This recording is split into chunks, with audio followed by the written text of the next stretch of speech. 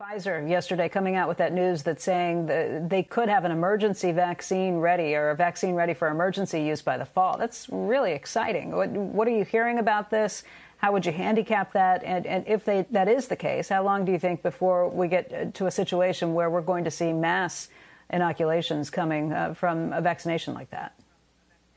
Right. Well, I serve on the Pfizer board, so I'll be careful about saying too many specific things about Pfizer in particular. But what I'll say is I think that there's going to be a number of companies that have substantial doses available in the fall. And if their vaccines clear early stage trials and show that they're safe in early stage trials and they indicate that they could be efficacious, I think there's going to be American companies prepared to deliver doses of vaccines in substantial numbers. And substantial numbers means not tens of millions of doses, but perhaps millions of doses, enough to use in large-scale clinical studies if you have an outbreak in an American city where you might deploy the vaccine in an experimental protocol, but deploy it nonetheless in the hopes of trying to contain an outbreak in a city and validate whether or not the vaccine is truly safe and effective for mass inoculation of the population. So we could be on an accelerated timeline for trying to get to a vaccine. The biggest challenge is going to be manufacturing, trying to scale up manufacturing so you can get the tens, if not hundreds of millions of doses that you're going to need to provide a solution not just to the United States, but also our global friends.